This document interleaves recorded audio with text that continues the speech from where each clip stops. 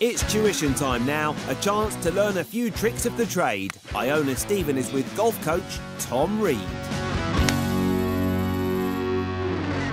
So Tom, talk to me a little bit about pitching, a really important skill in golf. Try and get the ball nice and close to the pin if we can. We've done the hard work, we're up by the green. Where do we go from there? Okay, so a pitch really is somewhere between sort of 30 and 100 yards, depending on how far you're hitting the ball. It's not a full swing, it's not a half swing, it's about a three-quarter move. Now, the most important things with pitching are ensuring that we use the bounce of the club and we make sure that the golf club doesn't dig too much as we come into impact.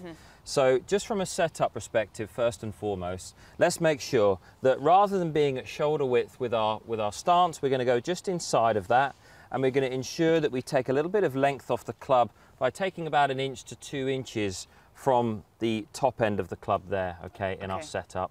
And as a consequence, we're going to have to stand a little closer to the ball. Right. Okay, so that's the first thing that we'll do, and by doing that, we can reduce the length of the club and keep the swing length nice and neat and tidy. Okay. If we go with a wide stance and we grip to the top, we're encouraged to keep that club long, and then we won't be able to control the speed in which that club head comes through the ball. Yeah.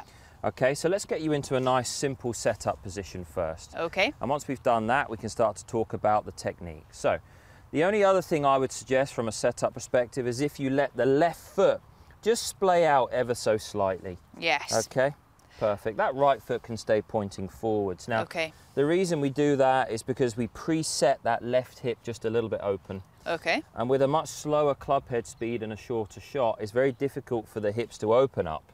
So what we do is just give it a little head start with that setup position, okay? Perfect, that makes a lot of sense. Okay, so if you just get yourself into setup there. Okay. And we'll just do a couple of pitch shots now, just at normal speed for you, okay? And we'll have a look at what you generally do. Okay. Very nice. Now, obviously club face control is one of the keys. The other thing that, you know, we had a nice shallow divot there, okay? More of a bacon rasher than a pork chop. That's the type of divot depth that we want. And the worst thing we can do is down cock the wrist and get lots of shaft lean and have the club digging into the ground. Yeah. Because what will happen then is we'll hit down, the ball will pop up, and we'll lose all control of trajectory. Of course. And therefore we won't be able to control how far that ball's going to carry. And I think that's actually quite a misconception. People in pitching think you've got to get really steep on the ball. Not the case. No, absolutely not. We want to be as shallow as possible. If you watch Tiger Woods, who's probably one of the best pitchers in the game now, you'll see that he's very shallow with his divots. And what happens then is that the golf club can move through the ball and the ball can run up all of the grooves of the face, which is going to generate the maximum spin. Yeah, very important. Absolutely, yeah. And the feeling for that downswing, I've got a drill here that I'd like you to try, Iona. So if you just set up with just your left hand only on the club here, okay? Okay. And what I'd like you to do is rotate the club back into that sort of preset position. Okay, I'm just going to stand so I don't whack That's you. it there. And then use your right hand to kind of fling the club head through impact there. And what you're seeing is that the club head is flowing. And because the golf club is bottoming out at the same time as the hands, we're not getting that horrible steep sort of digging impact. Perfect, yeah. Nice and shallow. Absolutely, yeah. And you can see that your body is turning naturally as you do that as well, which is something we want to encourage. It's almost bruising the grass rather than sort of tearing it apart. Yes, absolutely right, absolutely. Okay. So after a couple of feelings of that drill there, Iona, where the golf club's moving here with a nice throw with that right hand, just go ahead and hit a few shots with the same feeling where that right hand is helping the golf club release on the way through. Great, yeah. That little bruising of the grass. That's right, absolutely. And that's where the bounce of the club can be utilised fully. Definitely. Let's see if I can... Okay, nice setup position there. Beautiful. How did that feel? Yeah, I could definitely feel it releasing more effectively than my first one, for sure. Good. Because of that, I got a little bit more speed, so it came out a little bit hotter than I expected, but I could feel myself using the bounce of the club, the sole of the club, more effectively there. Perfect, and that gives me a great intro into the drill that I think that all golfers that are practicing their pitching should do.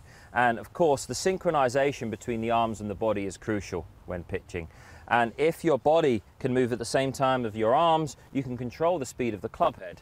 And of course, it's integral at this distance that you make the ball land on the exact number that you're trying to. Definitely. So what we're going to do here, okay, is I'm going to get you to wrap this towel under your arms. Okay. Okay, that's it. tuck that one under there. Now, make a few practice swings without a ball, okay? So your arms and your body are now going to be in sync because you're going to keep that towel nicely connected at the bottom of your arms there. Perfect. Ah, okay, I can really feel that. Much better connection. I actually do get very disconnected with my body and my arms, so this is a great one for me. Yeah, nice and simple too. So what we'll do now is once you've had a good few practice swings with this, and sometimes it's nice to do without the ball for a little while, just to get the feeling and get used to your arms and body arriving together, go ahead and just hit a few shots. Okay. And your challenge is to hit a pitch shot whilst the towel stays connected into your armpits there, okay? Okay, let's see if I can do it.